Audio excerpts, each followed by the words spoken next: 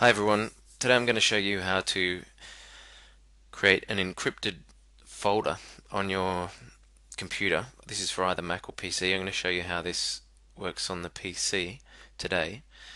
And the advantage of this is, say you took your laptop overseas or your little memory stick overseas, your little USB thumb drive, you can have that things on that encrypted, so that if you lose it, then people still can't get to that information. They need to know your password, which is going to be a very secure password, as we outline here. Because if it's not, that's all not much point doing that.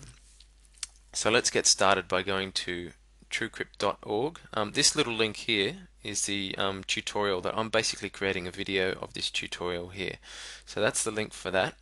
But if you want to actually start the download, just go to truecrypt.org and then click on downloads here, and then here's the PC version and the Mac version. Notice it's available for Windows 7, Windows Vista, XP and 2000. So click on download. I've already done that, and run the installer, which I've also done. Just click yes and OK to everything and have all the boxes checked. At the end it'll prompt you to see if you want to see the tutorial, which will open up to the page I just described a second ago.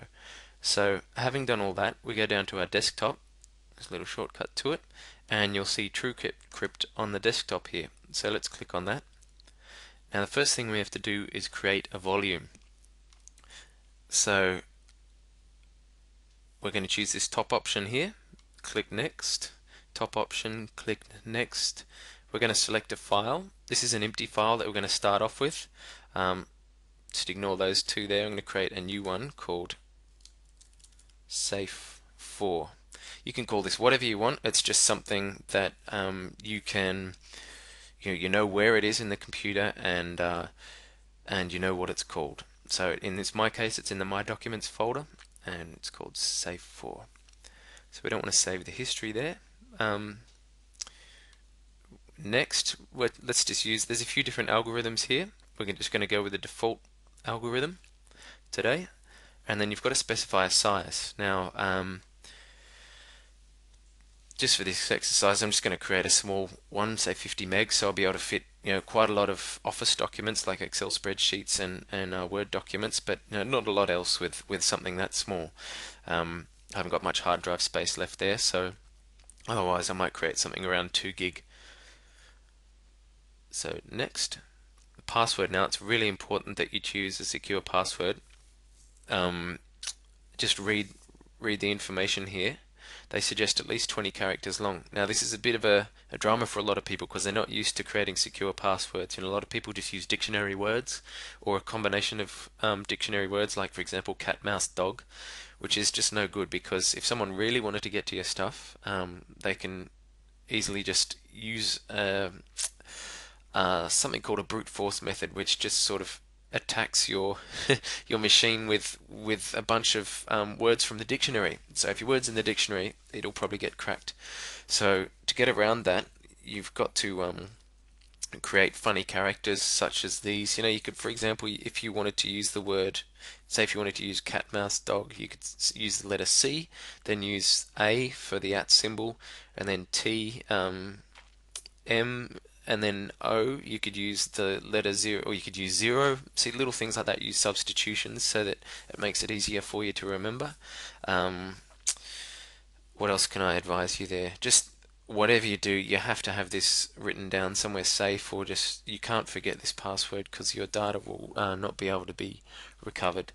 So that's kind of the compromise with security. So just play it safe. So for this example, and for this example only, I'm just going to create something really simple. I'll just display the password so you can see. So I'll repeat, you should not create a password like this, because this is really easy to crack. Just for this example, I'm making it easy for myself. Okay, and they're saying use something more than 20 characters, which if I was doing this for real, I would do. Now this is where it gets weird. What we have to do is actually move the mouse around, and it's going to track that movement and turn it into an encryption, and some sort of encryption algorithm. So the longer you do this for, and the more random that you do it, then the better the algorithm is. When I first read this, I couldn't believe it. I thought they were playing tricks on me.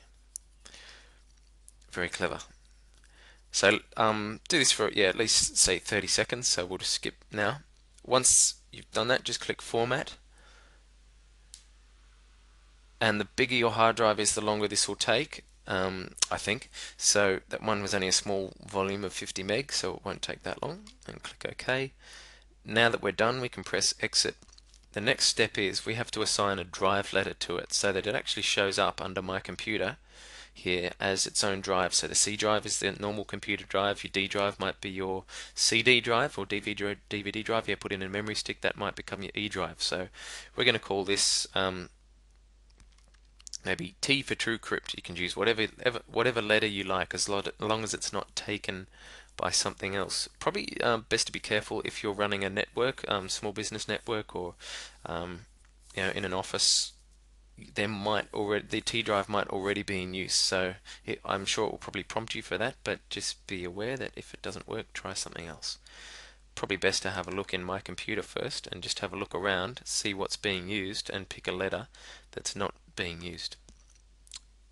My computer, by the way, if you can't see it there, you'll see it on the Start menu, and just click there.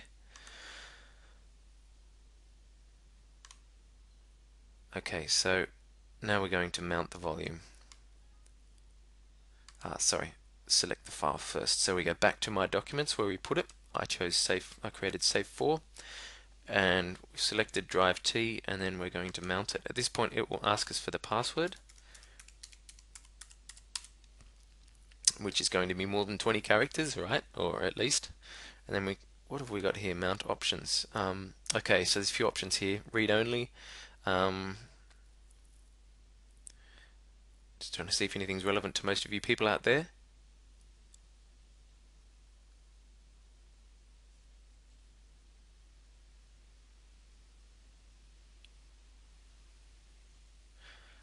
I think leave them all unchecked actually.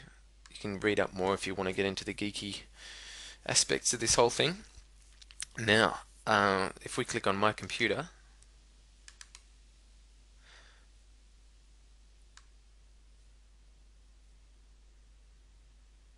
there it is. It's called local disk T. I can probably might be able to rename that. Yeah, we can. So I just clicked once on the text. Actually, click once to select and then once on the text, and you can rename that. So there it is. There's your safe. So what do we do now? So it'll unmount when you restart the computer. So let's take an example where let's right click on this first and choose where are we? Create shortcut, and it prompts us. We click yes, and that puts it on the desktop. So I've got this file I've set up here. Let's say we want that locked away. We can drag and drop that into there, and there it is. Now this is an encrypted file, so when I open it, it will not save to the real hard disk. It'll just be locked inside this safe, which is just what we want. And if I restart this computer, it will do something called unmount. So it'll unmount the volume, which it will not make it visible, and in order to get it back again, you've got to put in your password. So that's how that whole system works, and you can manage it all from Truecrypt. If you want, you're done for the session for the day and you just want to dismount, you can do that manually. So just click on dismount, and now if I go to access this here, it's not available. So in order to get it back again, I'd have to open up Truecrypt. Select the file again, safe 4, open it, and then mount, put in my password, and I'm back again inside my safe. That's all for today, so thanks for listening.